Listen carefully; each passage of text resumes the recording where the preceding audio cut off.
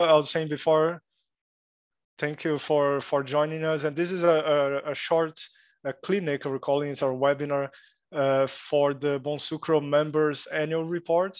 So the idea today is to give you an overview of the steps, the process, the rationale behind it, and give you an opportunity to ask any questions you may have.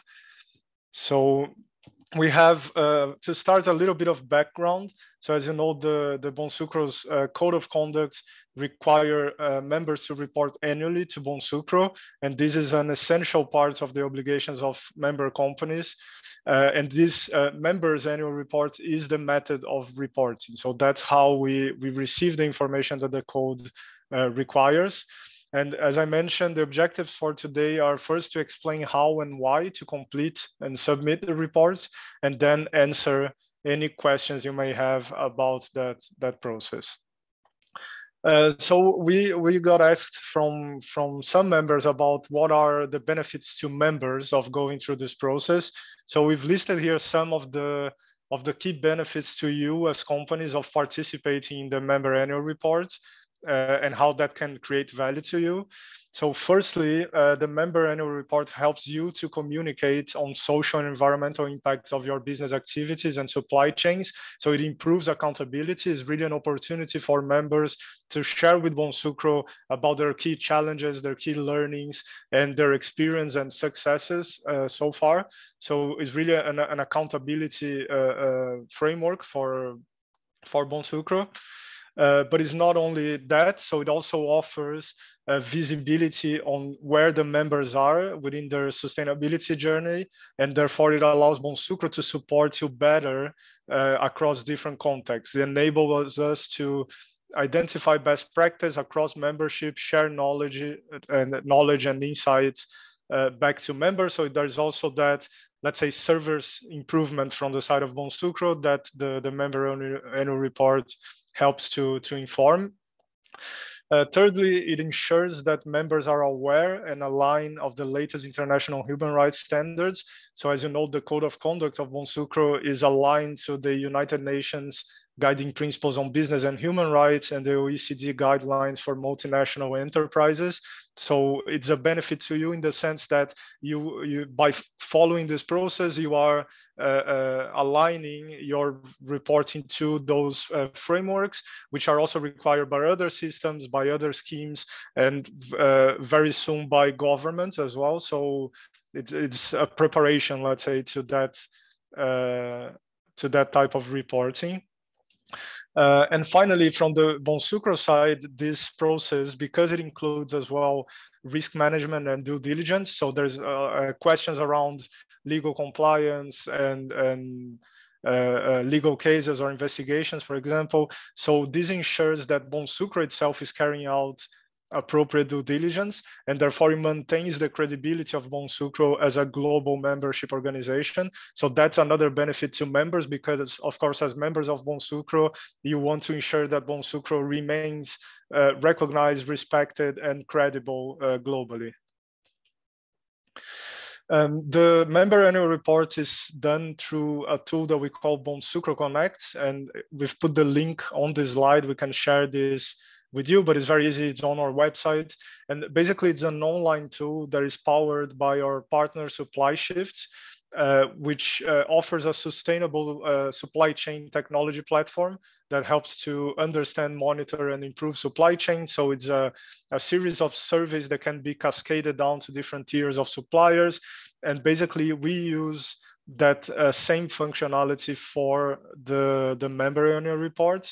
So it has a selection of features that support our members in completing the reports. There are other tools as well in Bonsucro Connect, but for the purposes of today, just talking about the member annual report one. All the account setup and email communications is done through SupplyShift. So the tool was developed with Bonsucro, but the management and the support help desk, let's say, of the tool is done through our partner SupplyShift. So about the member annual report, what is it? So the member annual report consists of three mandatory parts. The first one is the code of conduct self-assessment. Is a due diligence self-assessment that companies need to complete that demonstrate their level of compliance with the UNGPs and the code itself. So it is a self-assessment, and it's important to highlight that everything that is shared in that self-assessment is confidential and will not be disclosed by Bonsucro. So this it is the first part, let's say, of the member annual report is the code of conduct self-assessment. The second part is the continuous improvement report, which is a membership survey to communicate commitments and targets, describe continuous improvement in sugarcane operations, and shared learnings. So this one is really about continuous improvement of operations, ambitions, commitments, and so on. So it's really about communicating your plans with Bonsucro. And this one, it is not disclosed publicly, so your individual responses are not disclosed, but Bonsucro produces an aggregated summary of responses every year. And then finally, we have a satisfaction survey, which we have introduced this year. It's a very short questionnaire to gather members' feedback on their overall satisfaction with Bonsucro. This was asked by our board of directors and will guide us in improving the services we have to members. So you might remember last year when we initiated the members' annual reports, those two first ones were divided as separate processes, but this year they are integrated into a single member annual report. So the member annual report is due on the 31st of March, 2022, and the reporting period covers the 1st of January, 2021 to the 31st of December, 2021. So basically the whole of last year, and that's how we're going to do it going forwards. Every year, you have that request for the reporting of a given 12 months period, starting from January and ending in December. So a bit of the practical part now of how to submit your report. So the first step is to log in. You have to input your username, which you defined when you requested an account. And then, of course, your password. If you forget your password, you just click on forgot password and then follow the prompt. But basically, you receive an email to set it up. Now, if you don't have an account, and I think some of you don't have an account yet, what you need to do is click on have an access code and then insert the access code that was sent to you by Bonsucro. So every member, the main contact person of every member should have received an email on the 31st of January with that subject that you can see on your screen, Bonsucro Members Annual Report 2022, important. And you basically have to copy and paste the code on that have an access code screen and then follow the prompt again and you set up your account like this. Once you set up your account, you have to basically find the members annual report. So you click on the dashboard on that hamburger, as Matt says, menu on the left side, top left of your screen. You can also change the language of the platform if you want. There are many languages available, but important to note that this only changes the language of the platform itself. The Bonsucro member annual report has to be done in English, or the questions are in English. Then you click on responses within that dashboard. You click on the menu responses, and from there you will see the request for the members annual report. So you see it like this on here at the bottom left of your screen. You just click on it and you expand into the actual questionnaire, which looks like this. So this is the first part.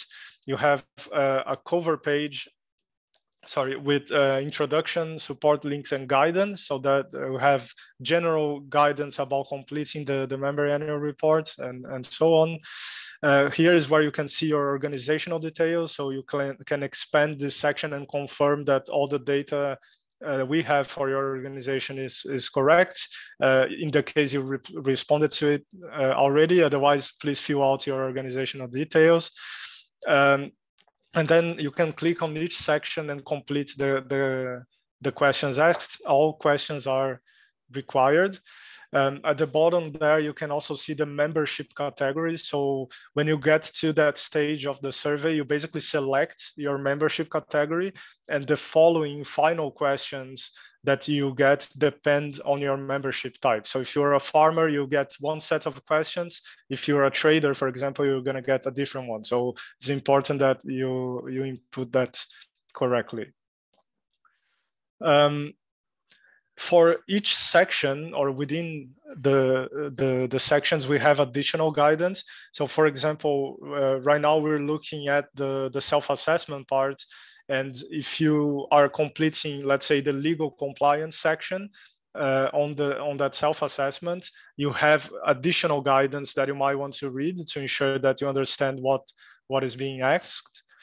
One important point, so if your company completed the self-assessment last year as well, what we've done now is that all your answers will be pre-populated on the platform. So if there was no change of circumstances, or if there's nothing new from your side, for example, in relation to one of those areas there, you can simply confirm your responses from the previous year rather than having to write a new response again. You can do that at section level. So for example, here you see the respect for human rights section, where we asked about the existence of court cases, policies, etc. So if nothing has changed and it is exactly as it was before, you can confirm the whole section saying my answers remain the same. If there were individual changes, for example, we expanded the question here on the grievance mechanisms aligned to the UNGP's effectiveness criteria. So if that particular question was changed, then you can confirm or not the individual question as well. So you have both options. The idea with this is, of course, to minimize the burden on members. So you don't have to, repeat yourself if the context or the circumstances haven't changed. You can just simply confirm your previous answer. So in terms of submitting your responses, you just click submit at the bottom right corner of your screen, and then you receive a confirmation. If you have any questions that are unanswered, the system will tell you which questions you have to go back and complete. And basically you have to do that. So you click OK in this first screen, go back to the survey, complete the questions that were not complete, and then submit again. Once, that's what I was just explaining. Once all the questions have been answered, then you click submit again, and this pop-up will appear. You just confirm and you have submitted. There will be a confirmation screen for all of this.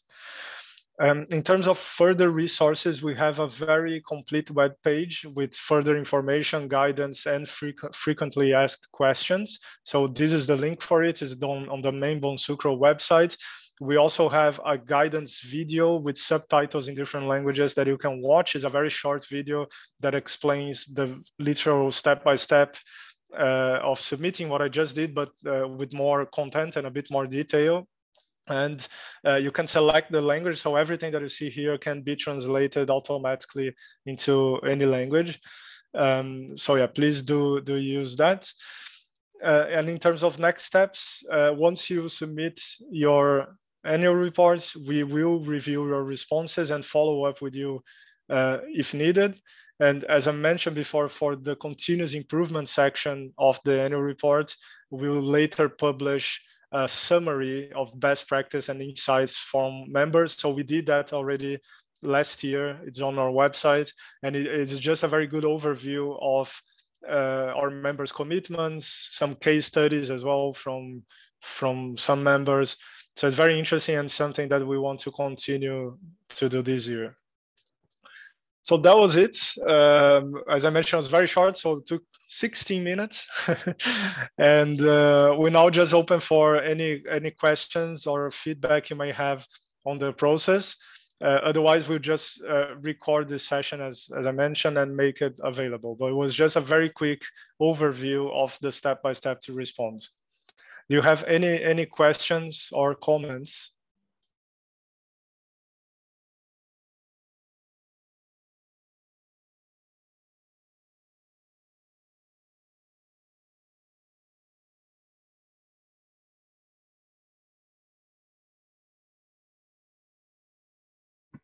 doesn't seem to be any questions in the Yeah, Q&A, Rafa. Here you go. That's it. Sorry, Mary, I just got the due date for the completion of the report is the 31st of March, 2022. And the reporting period is between the 1st of January last year to 31st December 2021. So the full of last year, but the due date to submit the answer is the 31st of March 2022. No problem. Okay, so if we don't have any other questions, we're gonna stop now. So it's very short. Oh, sorry. Tuana, congratulations on your certification. Just maybe to clarify if this is the point. So certified members, they also have to respond to the same member annual report. So whether the member is certified or not doesn't change that obligation. However, there are some questions that might change if you are certified. So we'll ask this question during in the questionnaire. But just to say, certified members and non-certified members all have to go through that same process. It applies to all members with no exception of size or region or certification status.